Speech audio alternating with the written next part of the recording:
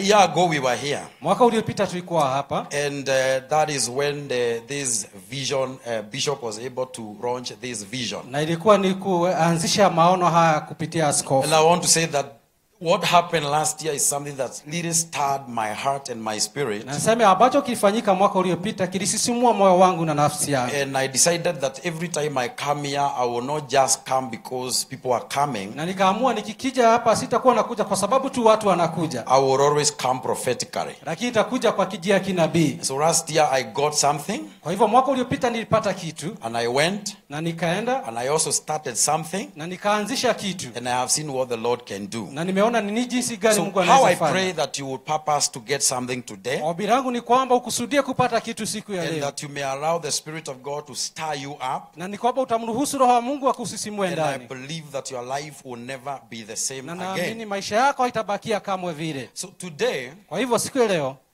we are celebrating 1 year since Shiloh started. Tunaadhimisha mwaka mmoja kutangia Shiloh iliyoanzishwa. And we thank God for that. Na tunashukuru Mungu kwa hilo. This is a way of showing that our God is always faithful. Hii ni jinsi ya kuonyesha kwamba Mungu wetu ni kila wakati ni mwaminifu. The Bible says that our God is not a man to lie. Biblia inasema kwamba Mungu si dhumbani na daganya. He is a God of justice. Yeye ni Mungu mwenye haki. And whatever that he promises, he shall always fulfill. Na kila kitu akiahidi atatimiza. And whatever that is started of him will always move on by his grace. Na kitu ambacho kilianzishwa na yeye kitaendelea kwa njia ya neema. When you see what is happening here, ukiangalia kitu kinachoendelea hapa, you can only say this is the goodness of the Lord. Utasema tu ni wema wa Bwana. Tell your neighbor, this is the goodness of the Lord. Jirani yako mwambie haya ni matendo ya Bwana. Praise the name of the living God. Bwana atukuzwe.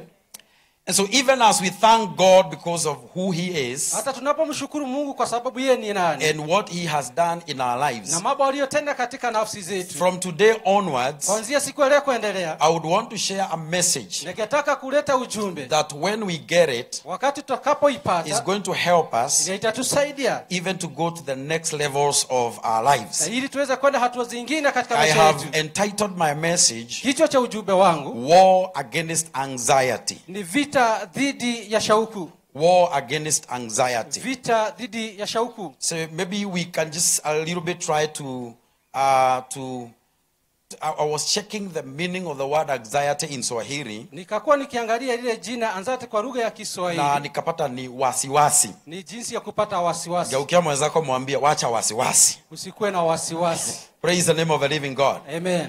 Wasiwasi usijui kama umewahi ona mtu ako na wasiwasi. Bwana asifiwe sana. Amen. So when you go to the hospital, ukienda pale hospitalini, the doctors who are here, they will tell you something.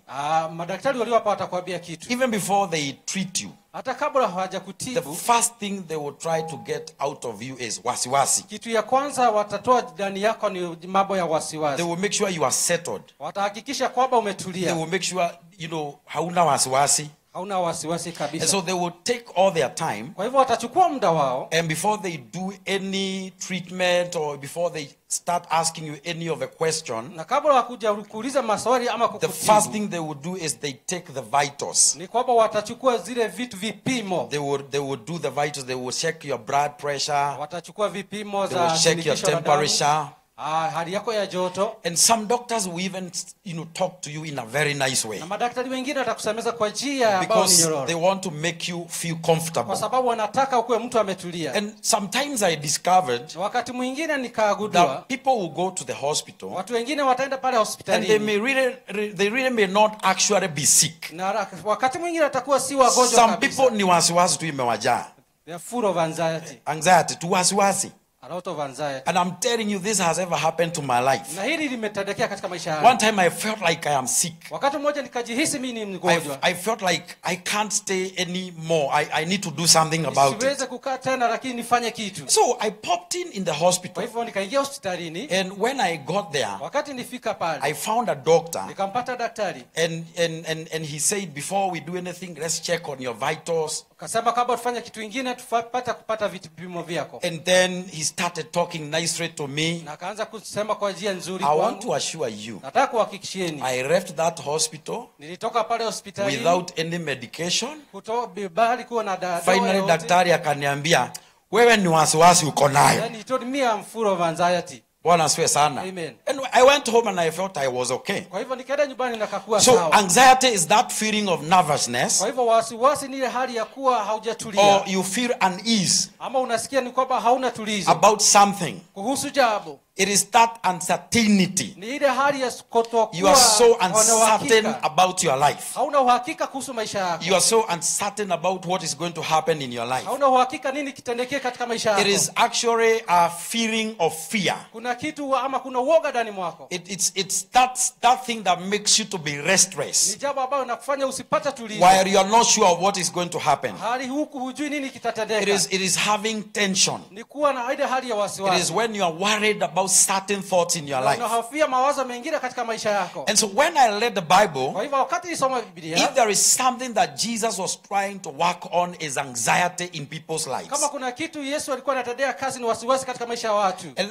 we will see several scriptures, Tutaona maandiko kadhaa, and we will also be able to see how Jesus actually spent a lot of time na tutaona vile Yesu alichukua muda mrefu trying to help the disciples to work out on the anxiety. kujaribu kusaidia wanafunzi wake ili wafanye kazi But wasipate before we go wasiwasi. there, I want us to read the book of Genesis chapter 26 Tupate kusoma Mwanzo 26 and verses number 1, na mstari wake wa kwanza. and we will try to move a little bit fast because something else is coming after this. Tutajaribu kwenda kasi kwa sababu kuna kitu kinafuatia. Genesis 26 from verses number 1.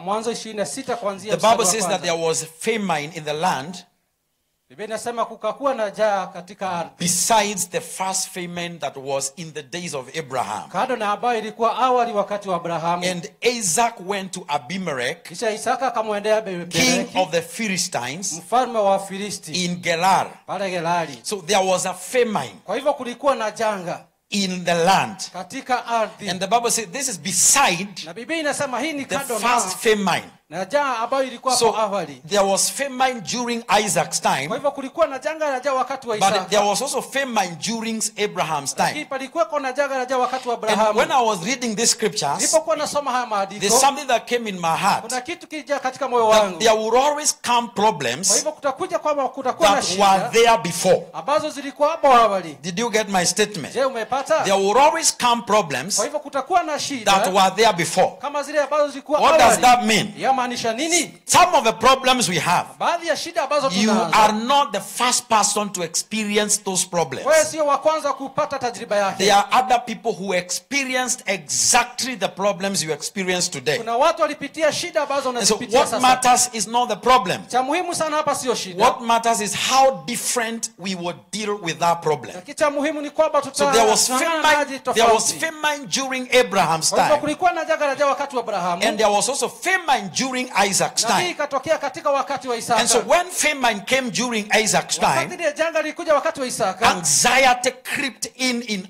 Isaac's heart, wasiwasi ukamwingia Isaka. and he went to Abimelech. Akamwendea Abimeleki. So when you continue with verses number 2, Ukiendelea na mstari wa pili, you will see the Bible says, then the Lord appeared to him and said, hivyo Bwana akamtokezea kwake na do not akasema, go down to Egypt. usiteremke kwenda pale Live Misri. in the land of which I shall tell you. Kaa katika ardhi ambayo So it's like nitakuagiza. God is telling him, Kwa hivyo Mungu do anamwambia, not be ni anxious. kwamba usipate wasiwasi Don't you dare to be worried. na usikuwe na I hofu. want you to turn to your neighbor. Na umgeukie jirani yako. Tell your neighbor, don't be anxious. Mwambie usipate wasiwasi. Tell your neighbor, never dare to be worried, Usikuwe na hofu ndani mwako. because the Lord is in control. Kwa sababu Mungu anaendesha. So there was famine also during Abraham's time. Kwa hivyo kulikuwa na njaa wakati wa And Abrahamu. Abraham went to seek help from Egypt. Na Abrahamu akaenda kutafuta And usaidizi. all of us Misri. know that Egypt is a typology of the kingdom of Na darkness. tunajua kwamba Misri inaashiria ni And kwamba so ufalme wa some giza. problems will always come Kwa hivyo shida zitaja in our lives. katika maisha yetu. But what matters Lakini cha muhimu is whether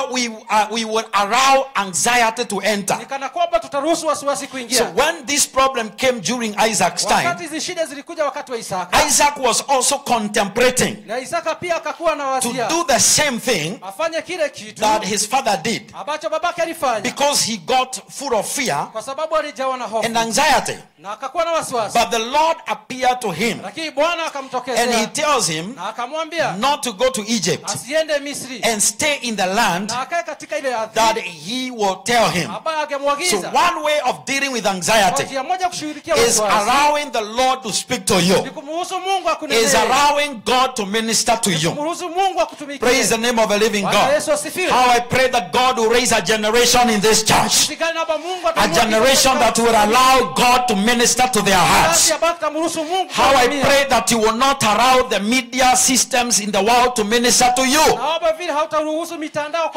pray that you will not allow whatever that is happening currently to minister to you. That you will allow the Lord to minister to your heart. And that is going to help you to deal with anxiety.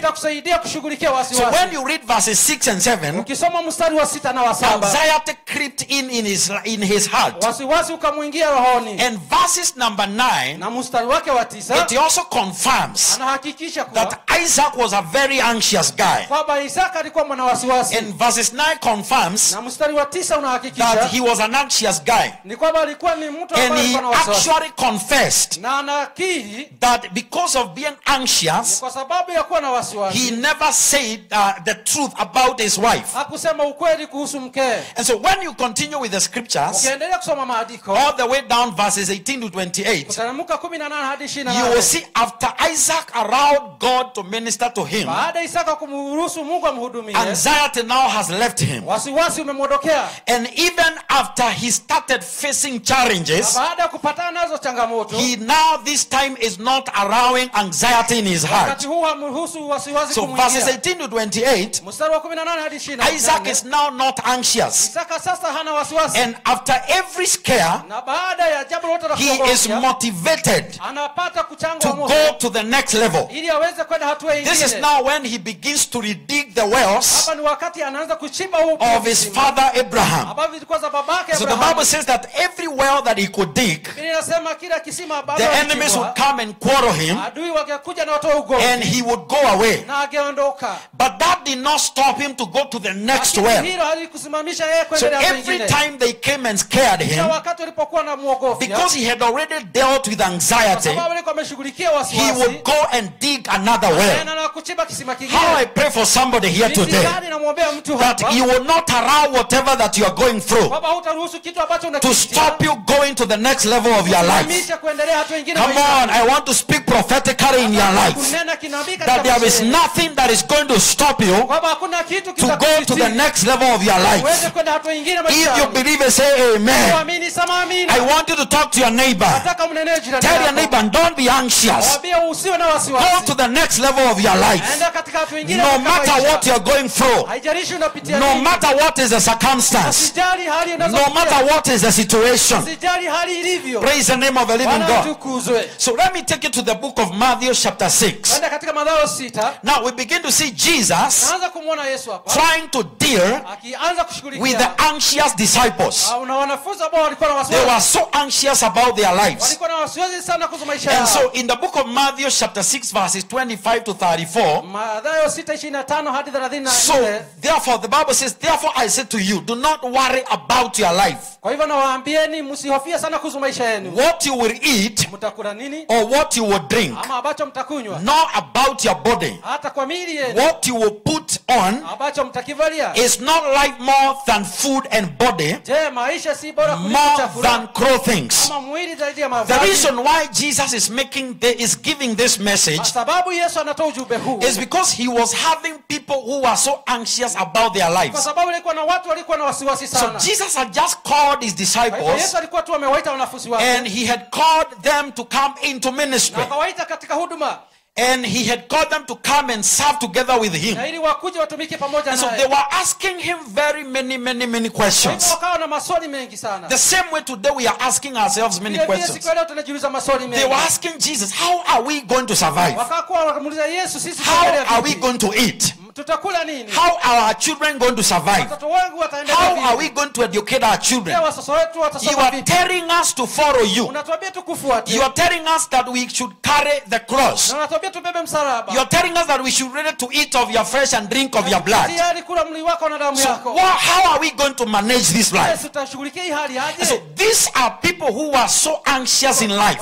Ni watu walijaa na wasiwasi maishani. They hawakutaka kubahatisha. They didn't want to gamble. They wanted to be sure of what they, of what Jesus was telling them. Walitaka kuwa na uhakika ambacho Yesu And alikuwa so anamwambia. Jesus begins now to teach them the word. Kwa hivyo Yesu akaanza kuwafunza neno. And he begins to make them understand, Akaanza kuwafanya wapate kuelewa. not unless they deal with anxiety, Kwamba wasiposhughulikia hali ya they will wasiwasi, never go anywhere. hawataenda popote. They will never achieve anything in life. Hawataweza kumiliki chochote I maishani. want to speak to somebody here today. Nataka kunenea mtu hapa. Not unless we deal with anxiety. As an individual, kama mtu binafsi, as a church, kama kanisa, as a family, kama jamii, you will never go anywhere in life. hutaenda mahali maishani. Praise the name of a living God. Bwana atukuzwe. May the Lord help you to deal with every anxiety of your life. Whatever that makes you feel anxious, may the Lord help you to deal with it in Jesus' name. So what is Jesus saying? What is he saying? Jesus is saying that we should not be anxious about anything. We should not be worried about anything. And he continues to tell them, is if God provides the birds of the air. Praise the name of a living God. Hallelujah. Amen. And you cannot be compared with the birds of the air. And he said, look at the birds of the air. For they neither sow, nor reap, nor gather into barns, yet your heavenly Father, he feeds them. Praise the name of a living God. And then he says, are you not of more value? Tell your neighbor, you are of more value. So he provides to the birds of the air. They do not sow. Praise the name of a living God. But God still provides to them. So are you not of more value than the birds of the air? Come on, tell your neighbor, you are more valuable. The Bible says that you are fearfully and wonderfully made. You are not like whatever they said you are. Praise the name of a living God. You are not like whatever your math teacher said you are. Geukia mwenzako mwambia wewe si kama vile mwalimu wa mahesabu alisema ulivyo. Geukia mwenzako mwambia mwalimu wa math, huku ni wapi? Bwana asifiwe sana. Amen. Hallelujah. Amen. Come on, if you're sitting next to you already, tell them you are more variable. It's very important to talk to your neighbor. Some of you have not had anybody to tell them they look nice, they are variable, I love you. So tell your neighbor, tell them you are more variable. You look so nice. So if you're sitting next to a woman, kindly appreciate their hairstyle. Mtu anawezaje jana kukaa kwa saloon 5 hours? How come somebody can sit for 5 hours? Ndio akikuja church muone ako sawa. So that she appears. Alafu akikaa next kwako wewe unamwassume. Wacha hiyo madharau. Kama ako na mosodo mwambie hiyo mosodo iko sawa. Tell her that she looks nice. Bwana asifiwe sana. Amen. So if God can provide to the birds of the air, what about for Shiloh? Sebuse Shiloh. So 1 billion. What is 1 billion? Bilioni moja ni nini? Ask your neighbor, what is 1 billion? Bilioni moja ni nini? If he can provide to the birds of the air, kama atawatwalia ndege wa angani, what is 1 billion to God? Sebuse bilioni moja. So tell them, don't be anxious. Usikuwe na wasiwasi. Tazama huyo mwenye ako karibu kutoroka akisikia mambo ya pesa, mwambie washa haraka. Washa wasiwasi. Don't be in a hurry, stop being anxious. Bwana asifiwe sana. Amen. Praise the name of a living God. And so there is a scripture I love down there. When you go down there in the book of Matthew, I love this one. I love this one. This is what the Bible says. Go down to verses 26. I love this scripture so much. Look at the birds of air, for they neither sow nor reap. Okay, go down to 27. Which of you is worrying? There's the one that's talking about the grass, the glass. Which of you by worrying can add 1 cubit of yani nani wenu kwa kujali wenu anaweza kuongezea kima? Hata ukiwa na wasiwasi gani, no matter how hakuna kitu utaongeza katika maisha yako. Nothing to your life. Go down. Has anyone by fitting in front of you the mirror ever gotten Torah by so? I love this. I love this. Bwana asifiwe sana. Amen. Praise the name of the living God. Amen. Hallelujah. Hallelujah. You know there are some women who are so much anxious. You are 35, 40 years, you are not married. You are so anxious. Unasema sasa mimi nitawahi orewa na nani? Bwana asifiwe sana. Amen. Am I talking to somebody? Praise the name of the living God. There is nothing too hard for our God. Everything is possible with our God. Don't be anxious of anything. The Bible says in the book of Philippians chapter 4, verses number 6 to 7, be careful for nothing, but in everything by prayer and supplication with thanksgiving let your requests be known unto God. Don't be anxious for anything. God is in control. Your life is in the hands of God. The life of Shiloh is in the hands of God. Whatever money is needed, God is in control. You don't have to run away from church. Don't be anxious. Praise the name of the living God. Ukienda Matthew hapo 6:27-28 maandiko inasemaga Matthew 6:26 thereabout, haujawahi ona nyasi never seen grass ikiwa uchi when it is naked. Yani God ana provide kwa nyasi mpaka nyasi hainaga. Umewahi tembea ukasema kai. God provide even for the grass. Ona venye maandiko inasema. Now if God so clothes the grass of the field. Na kama Mungu atavisha nyasi ya uwajani. I love this one. If God can clothe the glass of a field, praise the name of the living God. Yani unaenda, yani kama Mungu hangevalisha nyasi nguo, if God had not clothed the grass, tungekuwa tunatembea tunakai, ona hii nyasi iko uchi, tunaanza kuishekelea. It is naked and we laugh at it. Si ndio? But imagine God clothes the grass, which today is. Now, hiyo nyasi tomorrow is thrown away into the oven. And the Bible says, will he not much more clothe you? Come on, tell neighbor, God is going to clothe you. Praise the name of the living God. Amen. Don't you be anxious. Don't you be worried. Can I speak to Shiloh? Can I speak prophetically? Shiloh, do not be anxious. Jehovah is coming to clothe you. He is coming to remove every manner of shame. He is coming to remove shame. Whatever that he will do to make sure that Shiloh goes to the next level, he is going to do it. If you believe it, shout amen. Hallelujah. Hallelujah. Praise the name of the living God. You need to understand this. When you are anxious and you go to God in prayer and in supplication, what Jesus is telling us is that we should not be anxious about anything. Don't be anxious about anything. Just relax in the presence of God, and God is going to sort it out. Now, I believe I have good Bible readers in the house. Praise the name of the living God. Because if you are a good Bible reader, you will or you should have discovered something. That in the vocabularies of God, the vocabularies of God are very different from the vocabulary of men. Tell your neighbor, God's vocabulary are different from the vocabularies of men. If you are a good Bible reader, you will discover like I discovered. The vocabulary of men, it tells us to be anxious. It tells us to be worried. It tells us we cannot survive. But in God's vocabulary, you will never find anything like that. For instance, we have a calendar that tells us we have January to December. And all of us will always associate certain months with certain situations. Na sisi kwamba kuna miezi ambayo tutaihusisha. Uliza mwenzako ikifika Januari kuna karoho kana kuambiaga kitu. There is a spirit that comes in January. Ambia mwenzako imebaki miezi ngapi tufike Januari? How many months to January? So ni vizuri kumkumbusha. Remind him or her. Si ndio?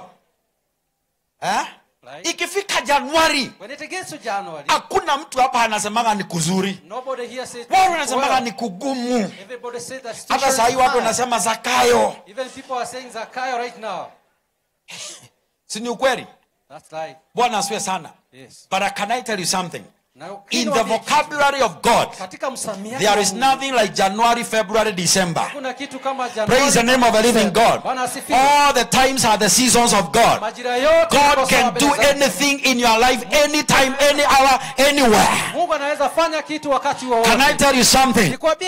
God's economy is not God's economy does not depend on Kenyan economy. Heaven's economy is not determined by earthly economy. Right now they are saying everywhere everything is difficult. Some of you are so anxious you don't even know whether your children will go to school or they will not go. Some of you, when you sleep at night, you are sweating a lot. You are so anxious about your life, so anxious about your children. So when you watch TV, they give bad news. When you read newspapers, they are telling us, get ready for a tough life. That is what they are telling us everywhere. When you go to other nations of the world, they are also telling people life is going to be very difficult. But I have come to speak to somebody prophetically. Even when they say things are going to be difficult, we will not allow anxiety in our lives.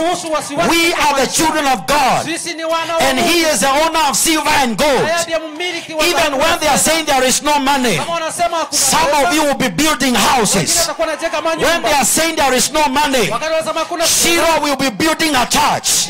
DCIKZ will be building a school. This side they don't believe in it. Let me preach to the people on this side. This is my church from today. This is my church. Can I prophesy? Even when they say that the economy is not good, because we will not allow anxiety, you will be building a house. These ones will be buying cars. These ones will be going for holiday. These ones will be building house. If you believe it, shout amen. Bwana asifiwe sana. Praise be to God. Ni wangapi walikuwa wana exist wakati wa corona? How many existed during corona? Ulikuwa una exist? Bora wengine ni kama hawako sure. Others are not sure about that. You need to lift your hand like you are sure. Unafaa uinue mkono kama una hakika. Wakati walitangaza corona, when they announced corona, sisi tukafunga mipaka yote ya Kenya. And we closed all the borders. Tukasema hiyo kitu hatutaki ikuje. And we said that we don't want this thing to come. Wakati iliingia, when it got in, na minister akatangaza case moja ya corona. The minister announced the first case. I am telling you. Nawaambieni. Uoga iliingia. There's a lot of anxiety. Ni nini ilija? Wasiwasi. Si ni ukweli? That's right. Ulikuwa unasikia mke wako unasema we ukaguhereria na ni mke wako. Na ni mke wako. You are supposed to get a little cough. Bwana asifiwe sana. Hai, mlikuwa mnakaa hivi mmekaa. You are not seated the way you are. Imagine for all those years. Kwa hiyo miaka yote. You have trusted your bishop. Umemwamini askofu. But time ya corona, ulikuwa unapatia bishop space. Bishop kaa hapo na mimi nikae hapa. Anxiety ilijaa. There was a lot of anxiety. Praise the name of the living God. Wakafunga makanisa. They closed churches. Praise the name of the living God. Amen. But I stood and said to my members in church, even during this corona time, because God is not controlled by time, distance, or space, or situations and circumstances. Some of you will be building houses. Some of you will be buying cars. Some of you will do things you have never done. Can I speak to your life today? It doesn't matter what they speak or what they say today, but I can see somebody in the house. You will do unbelievable things in the mighty name of Jesus. If you believe it, shout amen. There is nothing like January, February with God. Hakuna mambo kama Januari mwezi wa pili. So hata kama wanasema ati ushumi iko, economy iko. Even if when they say the economy is shaking. Si pesa tutatoa. Going to have money. Uliza mwenzako unatoa ama utoi? Bwana asifiwe sana. Amen. Si tutajenga. Si bilioni moja tutapata. Bwana asifiwe sana. Amen. Si that million tutapata. Hata kama wanasema economy iko hii economy sio Zakayo wanasemanga. Ni bingu inaongea. Bwana asifiwe sana. Amen. Can I tell you something? We do not do things because we have money. We do things because we have God. I want to see how many of you have God in their life. If you have God in your life, whatever that you desire, may you receive it in Jesus' name.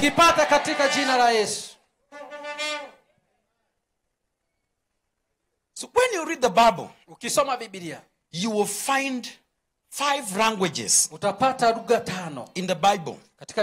Some of the languages, you need to adopt them. And some of the languages, you need to avoid them. Let me give you the 5 languages so that we can move very fast. That will help you to deal with anxiety.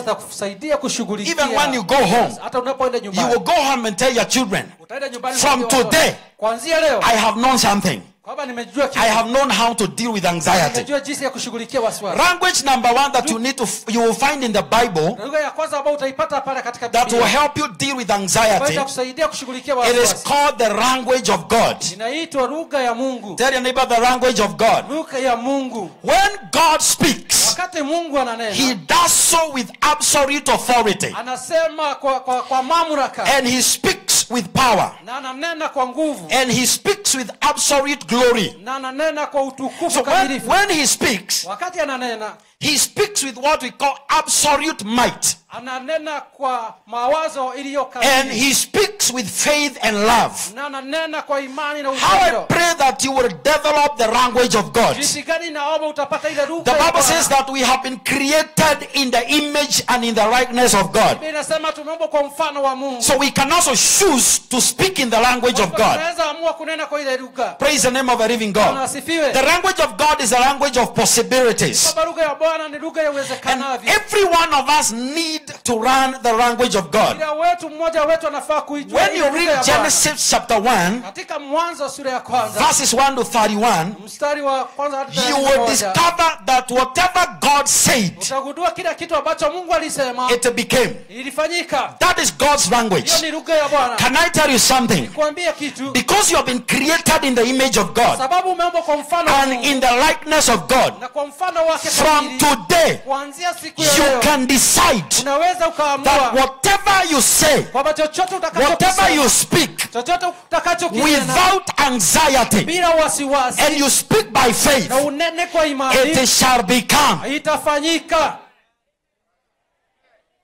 Hallelujah. Hallelujah. Today, whatever we will speak for Shiloh, whatever we will speak for DCIKZ, by faith, it shall become. There is no witch, there is no sorcerer who is going to make it not to happen. We will speak by faith. Come on, tell your neighbor, it is going to happen.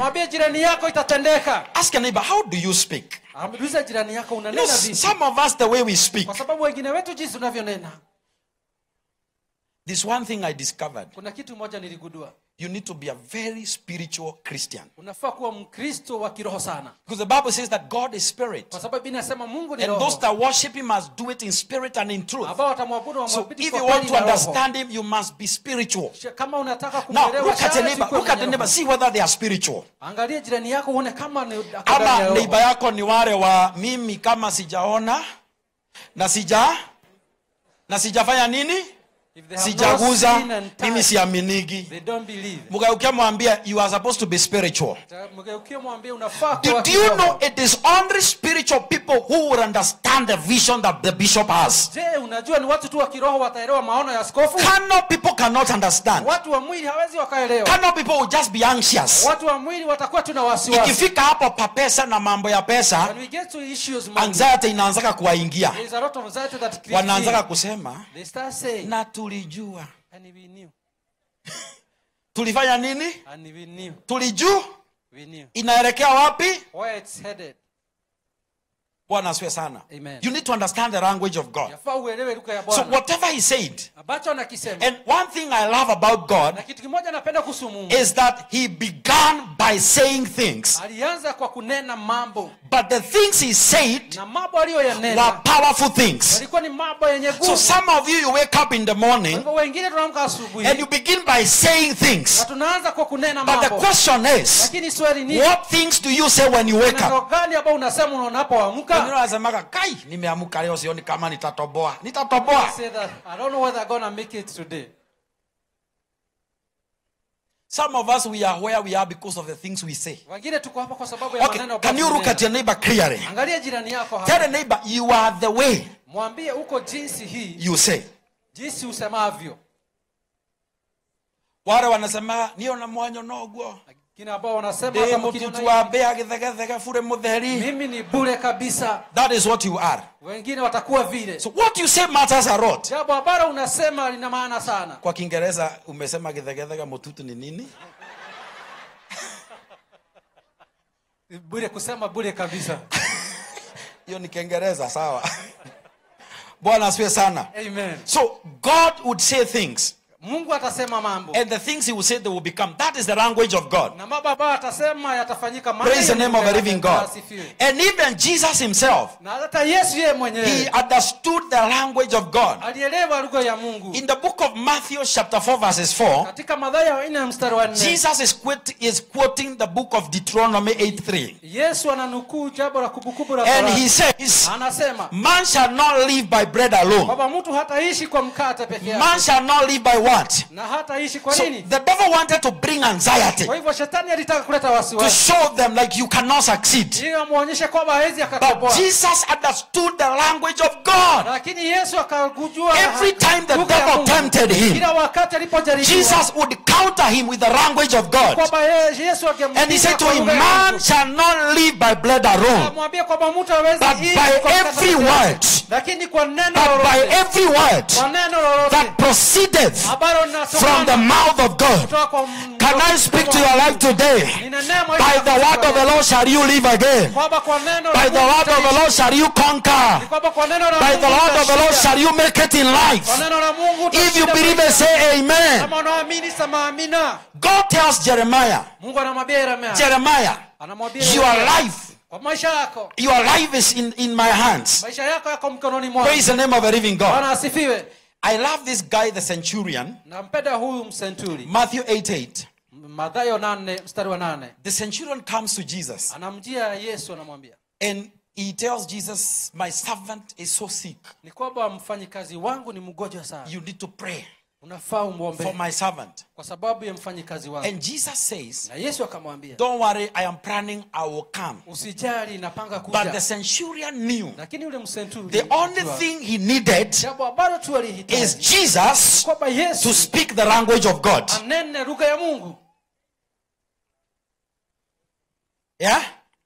Some of you don't need your uncle. Wengine hauhitaji mjomba wako. You don't need your auntie. Ama shangazi wako. You don't need godpapa, godmama, godfather, Uhitaji sugar mommy, hao sugar daddy, wako all wako. those sugar, whatever, sugar, blah, blah. Wote kwa ile majina Or yote. South Africa, they call them blessers. Kwa South Africa wanaoita blessers. Sponsors. Sponsors South Africa wanaitwa blessers. Wanaitwa blessers lakini hapa ni wadhamini. You understand? Wadhamini. So how many wadhaminis do we have in the house? Or they never came today? Hawakujia hapa. So you don't need those blessers and wadhaminis. Hauhitaji wale wadhamini. You only need to speak the language of God. Unahitaji kunena lugha ya So Mungu. the centurion tells Jesus, Jesus, I know Yesu najua. you don't need to come. Haukuhitaji. You only need to speak a word. Hakuhitaji kunena And my servant is going to be healed. I stand here as a prophet of God. And I declare by the word of the Lord, I speak the language of God. Whatever they said against you, we cancel it in Jesus' name. And by the language of God, you will live again. Praise the name of the living God. He said, just speak the language of God. Nena lugha ya Mungu. Just open your mouth. Fungua kinywa. Don't speak like a Jew. Usinena kama Myahudi. Praise the name of the living God. Just don't speak like the son of Joseph. Speak the language of God. Nena lugha ya Mungu. Come on, tell your neighbor, speak like the son of God. Speak the language of God. Nena lugha ya Mungu. When you go to your business, speak to your business in the language of God. When you speak to your children, speak to your children in the language of God. When you speak to your wife, speak to her in the language of God. Unamwambia my wife, my wife. Unamwambia my wife. No other beautiful woman that I have ever seen. It is only you. My wife, my wife. If there is a woman who will go far, it is you. But don't forget to carry along with me. Wengine wanaangalia kama bibi zao wanaambia. Other looks at their wives and they are like. Watu wengine hawezi jua walitoka wapi. Others people you can't understand where they came from. Bwana asifiwe sana. Amen. Tell your neighbor, language number 2. You must understand for you to deal with anxiety. You must understand to speak in the language of the angels. I love this. When an angel is talking, the words of an angel are filled with delegated power from God. For example, when Angel Gabriel stood and said authoritatively, I am Gabriel standing by the altar of God.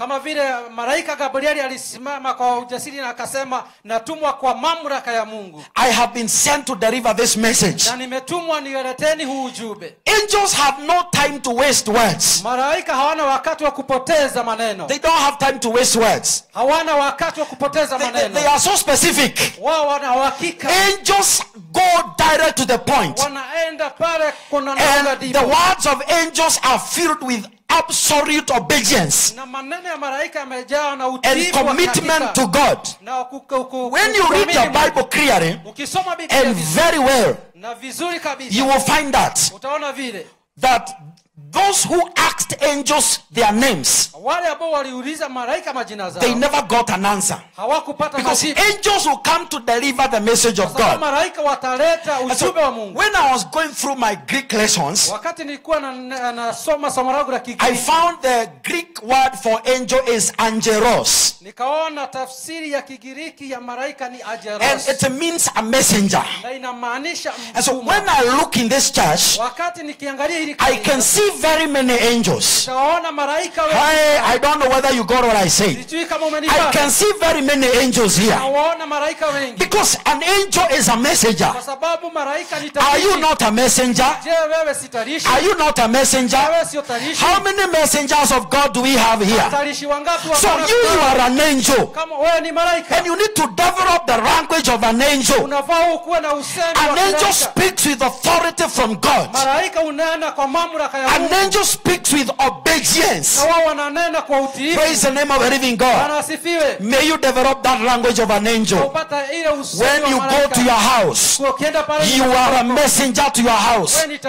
Some of you need to go to your village and you go and say, my village, my village, I am the messenger of God. I have come to say that this village must change, that this family must change, because you are a messenger. Amen. Language number 3. It is called the language of the natural man. Na sasa hapa ndio watu wengi wasipojihadhari, watu wengi wako hapa. So many of us are hata wale wameokoka wako hapa. Even the born again. If you are not careful. The language of the natural man is filled with death. It is filled with sickness. It is filled with doubt. It is filled with poverty. Hawa ni wale watu wanasemaga, mimi naamini Mungu anipatie gari. The language of a natural man lugha ya mwanadamu. Unasikia wife yako amekwambia, The wife will tell you, unaomba Mungu amekupatia gari, umekula umeshiba. Have you eaten enough for God to give you a car? Bwana asifiwe sana. Amen. The language of a natural inakushushaga, inakuleta chini. It brings you so down. Bwana asifiwe sana. Amen. Amen. Amen. Bwana asifiwe. Amen. Unasikia mtu anasema me I'm trusting God. Ananifungulia milango ya kuenda ng'ambo. So that I gonna go abroad. Unasikia ka sauti kingine kanashoro man kakakwambia ng'ambo haiendagwi na watu walifika class 4. You can't go abroad if you are just a The language of a natural man is the language of death. Ni kwamba lugha ya mwanadamu ni lugha. It is a language that has killed visions. Ni lugha ambayo imeua maono. It has killed aspirations. Imeua mambo ambayo ni ya maono. How I pray that you never speak the language of a natural man. The Bible says that we can do all things through Christ who strengthens us. Praise the name of the living God. Hallelujah. Hallelujah. Tell your neighbor, what a shock. Mwambie jirani yako, if you speak in the language of a natural kama man. utanena kwa lugha ya wanadamu. So me, I used to be, there's a church I used to be in. Kuna kanisa ambao nilikuwa na shiriki. And they would always invite guest speakers. Wageita wahubiri wageni waje kuhubiri. And when the guest speakers would come, na wakati ule mhubiri mgeni anaja, they would call altar calls. Wageitana mwito hapa kuja hapa. Si mnajua ile altar call ya watu kuitwa wote hapa? Ule wito ambao unatolewa na mchungaji. Na there is another altar call. Na kuna altar call ya pastor anaangalia, prophet, the new pastor anaangalia hivi. Mchungaji anaangalia. Anaona dada hiyo nywele ya huyo dada ni ya 10,000. Anasema sister come. I have a prophetic word for you. Kuja niko na neno la kinabii. Ama mjui kuna hiyo? You don't know the sister come. Stand here. I want to prophesy. Simama hapa nataka kutolea. So me, I was just a young man. So hivyo mimi nilikuwa tu kijana. I didn't have anything. Na sikuwa na kitu. I was having same suit all Sundays. Nilikuwa na ile suti moja kila Jumapili. One time I want to preach in a crusade with a shoe. Wakati mwingine nikataka kuhubiri pale Nakuru. I went to preach in a crusade with I had a certain shoe. Nikaenda kuhubiri pale crusade nikiwa na kiatu fulani hapo. Na unajua watu wakiwa vijana mkihubiri kwa crusade mnahubiriki na viungo vyote vya mwili. When you preach mikono, vichwa, kichwa, miguu, mgongo. Every part of your body you use it to preach. So siku moja nimeenda kuhubiri kwa crusade. So one time I'm preaching on this crusade. Nikatupa mguu nikisema shetani yaende. And when I threw my legs in, soro ya kiatu ikaenda na shetani.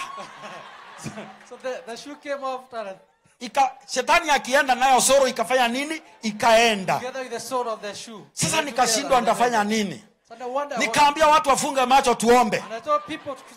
Walipofunga macho, nikaenda mahali soro ya kiatu ilikuwa, nikaikanyanga. Nilihubiri hiyo crusade na hii design mpaka crusade ikaisha. Until the crusade was over. So when these pastors were coming, they did not see a reason to prophesy to me because I had nothing. So there is that language of a natural man that will tell me I am nothing. That will tell me they don't prophesy to me because I have nothing. But the Spirit of the Lord ministered to me that I can also speak another language. The language of an angel, the language of our God, and I started prophesying on myself. I started saying to myself, I have discovered I am the greatest prophet of my own. I don't need another prophet to prophesy to me. I started prophesying to myself. I started saying, I am the one who have several pairs of shoes. I will go to nations. I will buy cars. I will build houses. I started prophesying to myself. I started telling myself I am not useless. Let me tell you, the moment you discover that, God begins to work wonders in your life. Turn to your neighbor, tell your neighbor, don't speak in the language of a natural man. Turn to your neighbor, tell your neighbor, you are the greatest prophet of your own. Whatever you say about you, you will become it. Amen. If you are waiting for pastors from Nigeria, where else do they come from? From Ghana or from Ghana to come and prophesy for Shiloh. watajiria wakuje watoe That Shiloh you will have a billion. ni kwamba Shiloh itapata bilioni. I'm telling you, people of Shiloh, you are the greatest prophets of your own. Ninyi watu wa Shiloh ndio manabii Begin to wenu. prophesy for yourself. Anzeni kujitolea Hata unabii. kuna fahamu mtu mmoja asimame aseme hata kama hauna kitu Somebody should stand and say, useme, usimame useme, by the grace of God 10% ya 1 billion ni mimi nitaleta. Ni mimi nitaleta. Okay, pande hii hawajaamini. Hii ndio church. Hii ndio church italeta 100 million. Ndio hii. Bwana asiwe sana. Amen. Hallelujah. Usimame useme. Ni 1 billion, 1 billion. I believe. I prophesy over myself. 10% ya hiyo 1B ni mimi nitaleta. Ni mimi nitaleta. Saa hiyo sasa umeenda ulimwengu mwingine. Sasa hiyo wewe sasa sio physical. Wewe sio natural. Wewe sasa umekuwa a spiritual Christian. Wewe umeanza kuona mambo vile Mungu anaonaga. How many people can see things the way God can see them? When people look at you, they see you the way you are. But when God looks at you, He can see you more than a conqueror. The Bible says that you are more than a conqueror. The language of a natural man is a very dangerous language. It is a language of hopelessness. It is a language full of fear and confusion. It is a language full of chronic unbelief. Praise the name of the living God. The language of a natural man can even interfere with your own destiny. Many parents have interfered with the destiny of their children because of the way they speak. Some of you have demoralized the life of your wife because of the way you speak to her. Unaangalia wife yako akiingia kwa mlango. Unamuuliza sasa unatembeaje? Unatembea ni kama umeajiriwa na kajo kufagia. You know, una demoralize that lady because of your language. Unamshusha kabisa kwa sababu ya lugha yako. Bwana asifiwe sana. Amen. Wengine wa mama wengine naangalia bwana yake wanasema others look at their husband, they are like hatri mudo. Hakuna mtu hapa. Na unajua mtu akikuangalia mpaka akukose, akuage. When somebody looks at you and they can't see you any longer. Umeisha. You are finished. You are completely finished. Bwana asifiwe sana. Amen. When I learned that, wakati nilijua hii, I said, nikasema, I will not depend on what people say about me. Sitategemea ambacho I will say things about my life. Mimi nitanena mambo kuhusu I also said I will say things about my children. Kisha nikasema nitanena mambo kuhusu watoto wangu. Kuna watu waliambiwa wewe kichwa yako ni kama marenge. Others were told that they are. Ukaambiwa vitu kwa sababu ulishika hii mahesabu, sasa mpaka leo unatembea kama hii. They cannot get the maths and they walk like unatembea kama hii. That is the language of a natural man. You need to develop the language of God and tell yourself, I am not below, I am up.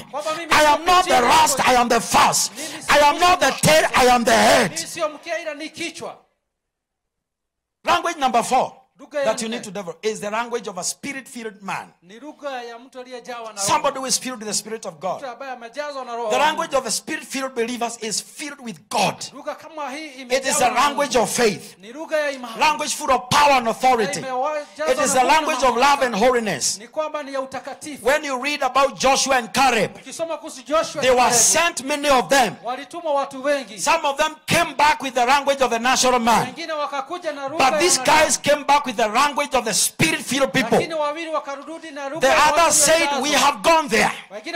We have seen the place. The place is very nice. But we have seen giants. And when we compare ourselves with them, we are like grasshoppers. The language of the natural man. But Joshua and Caleb, they say, no. We can make it. We will go there. It doesn't matter whether they are giants. But we do not go by sight. We do not go by what we see. We go by faith. For the Bible says that the battle is not ours. The battle belongs to the Lord. It is not by power. It is not by might. But by the Spirit of God. May you be filled with the Spirit of God. May you learn how to speak a language that is spirit filled. jinsi ya kunena lugha ambayo imejazwa na roho. And finally, na mwisho, the language that you need to avoid. Lugha ambayo unafaa. This one now is the most dangerous. Ni lugha ambayo ni hatari sana. It is called the language of the devil. Ni lugha ya shetani. Somebody has written a book. Kuna mtu that one of you is okay, you read that book later. Utasoma baadaye. The language of the devil lugha ya shetani is the language that is filled with lies. Ni lugha yenye imejawa na uongo. Anxiety, uongo. Wasiwasi na uongo. It is filled with a lot of deception. Kuna kudanganya and it is filled, death. It is filled with death. Na imejawa na kifo. And death is a word from the bottom of hellfire. Na unajua kwamba kifo ni neno kutoka katika kiridi cha moto wa kuzimu. It is only the vocabulary of man that you find words like impossibility, katika msamiati mwanadamu utanipata neno ya kutoweza or death ama kifo. Praise the name of the living God. Bwana asifiwe. In fact, kwa hakika, one time, wakati mmoja, if you want to know that God does not have the language of death, ili uweze kujua kwamba Mungu hana lugha ya kifo, God does not have the language of impossibility, kwamba Mungu hana ile lugha ya kutoweza, somebody came to Jesus, mtu anakuja kwa Yesu, and he said to Jesus, akamwambia that this person is dead. Kwamba huyu mtu amekufa. They say Lazarus is dead. Wakasema Lazaro amefariki. What did Jesus say? Yesu akasema nini? What did he say? Alisema nini? Somebody is actually what? Daktari anaweza kuambia maybe the doctors had confirmed that this guy was satisfactorily dead. Ni kwamba madaktari wao walisema kwamba huyu mtu kwa hakika amefariki. And they had put him in the grave. Na wakamweka pale and they tell Jesus, this guy is dead. Na wakamwambia huyu mtu amefariki. And he has been in the grave for how many days? Na amekuwa pale kaburini siku ngapi? But when Jesus comes, lakini wakati Yesu anakuja, because there is no vocabulary like death kwa sababu hakuna msamiati in the language of God, katika lugha ya Mungu, Jesus says this guy is not dead. Yesu akasema huyu mtu, and this guy is like, are you crazy? Na watu wanamuuliza kwani wewe punguani? He said this guy is not dead. Huyu mtu hajafariki. This guy is just sleeping. Huyu jamaa amelala. And Jesus comes and says, come out. Na Yesu anasema njoo. And the guy comes out. Na yule jamaa anatokelezea. I want you to avoid the language of the devil. Nataka uepuke the language of the devil is a language of death. Kwa sababu lugha ya shetani ni ya kifo. Ni ile lugha shetani anakuambiaga hii ndoa yako. The language that the devil says in this marriage. This one. Imeenda, imekufa. It's already dead. Imekufa, imeisha, usijaribu. Don't try. That's the language of the devil. But when you develop the language of God, you will only know it is only but a season. Because the Bible says that though the cry may endure for a night, joy cometh in the... It's only for a season. The language of God is only for a season. So Jesus says, this guy is not dead. He is just sleeping. Praise the name of the living God. I am talking to somebody here today. You may be here this day and you are so anxious about life. When you check about the 5 languages I've talked about, when you check your life about anxiety, you know where you are. And today is your day that you will stand and say, I must change my life. Something must change in my life. I must change the language I speak. I must stop being anxious in life. I must develop the language of God. I must believe I am not dead. I am not finished. There is still hope. Praise the name of the living God. Because our God is able. Because our God is faithful. Don't you dare to be anxious. Shall we bow down our hands in the presence of God? And as you bow down your hand in the presence of God, it is you who knows your life. It is you who knows what is it that you are so anxious about. It is you who knows some of the words and the languages that you have been speaking. And today you want to say, God, I want to change the way I speak. I want to overcome this anxiety. Some of you are so anxious you don't think that you are going to survive this year. I want you to go before the Lord in prayer. And I want want you to pray this prayer from your heart and tell God, I overcome every anxiety in the mighty name of Jesus. Can I hear somebody raise up their voice and calling upon the name of the Lord? And you're telling God something, and you begin now to speak over your life, and you begin to speak over your life, and you begin to prophesy over your life. Every one of us bowing down your hand in the presence of God, and you're making an honest prayer before the Lord in the mighty name of Jesus. And if you could be here today and you are saying, I need a prayer because I have had an anxious life, anxiety that I will lose my job, anxiety that my marriage is not going to work. There are things that you have been so anxious about, and you are saying, pastors, pray with me. You will just shoot your hand high if you need a prayer. Everybody bow your hands, shoot up your hand high. Wherever you are, shoot up your hand high in the name of Jesus. Shoot up your hand higher. Everybody raising up your hand, I want you to run quickly here in front. Come quickly here in front.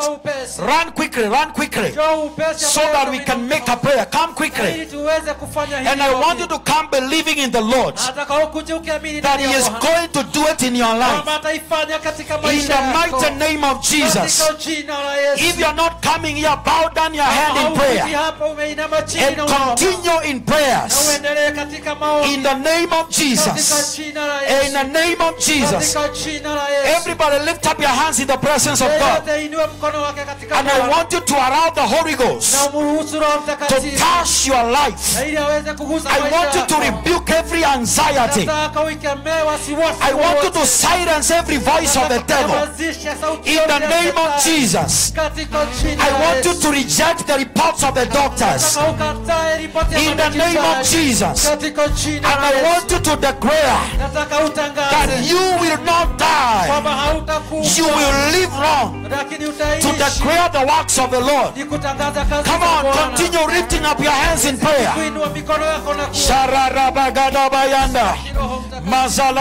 Holy Spirit, in the mighty name of the Lord. Shakarabaganda. Come on, continue coming if you're coming. We want to make a prayer of faith in the name of Jesus. Yes, Lord. Yes, Lord. Yes, Lord. Yes, Lord. Yes, Lord. Yes, Lord. Yes, Lord. Yes, Lord.